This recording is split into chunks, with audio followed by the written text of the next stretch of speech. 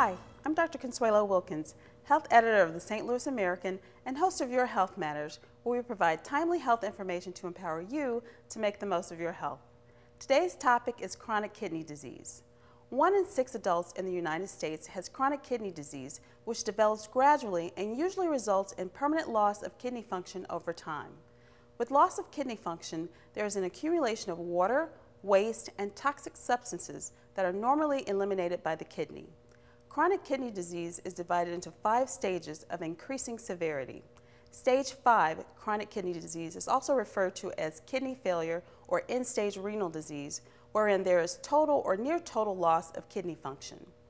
The most common causes of chronic kidney disease are diabetes, hypertension, glomerulonephritis, which is the inflammation of the filtration system in the kidneys, and polycystic kidney disease.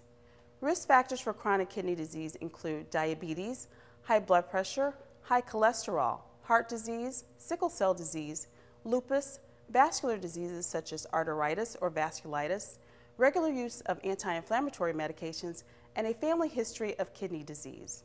Chronic kidney disease usually causes no symptoms in its early stages.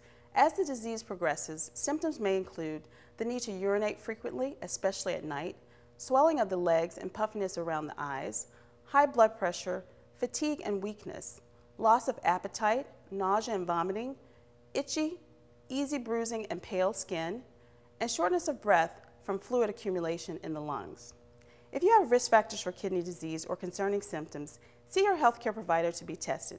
If you have diabetes or high blood pressure, controlling these can help prevent loss of kidney function.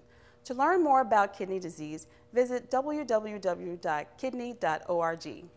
That's this edition of Your Health Matters. Don't forget to pick up a copy of Your Health Matters in the St. Louis American newspaper every first and third Thursday.